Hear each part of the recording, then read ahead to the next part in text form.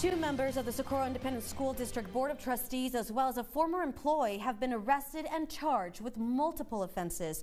Thank you so much for tuning in to KTSM 9 News at 10. I'm Monica Cortez. And I'm Andy Morgan. Now, all of this is happening as the district continues to be overseen by the Texas Education Agency for widespread failures. KTSM 9 News reporter Jesus Baltazar is live in downtown El Paso with the charges the trustees are facing and how SISD is responding. Jesus has our top story tonight at 10. And then, Monica, we've been outside the El Paso County Detention Facility all evening, waiting to see if we could speak with Socorro ISD trustee Ricardo Castellano after he posted bond, but we did not see him come out.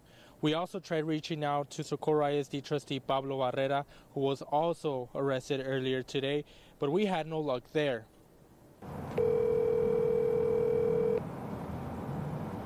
Your call has been forwarded to voicemail.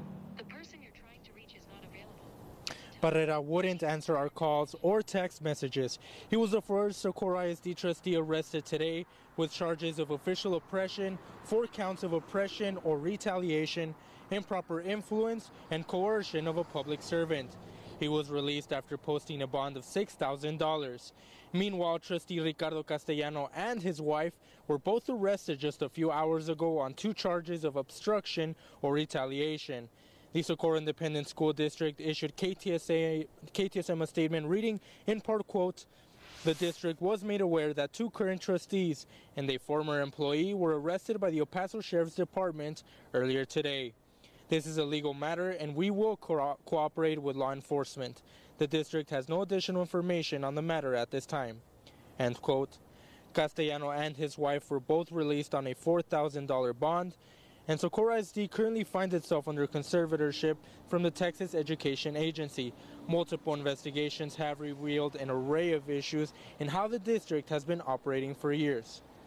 Now, it's also important to note that in recent school board meetings regarding the district's multi-million-dollar deficit, Castellano had been very vocal regarding the district's recommendations on how to tackle their financial situation. Reporting from downtown El Paso, Jesus Baltazar, KTSM 9 News.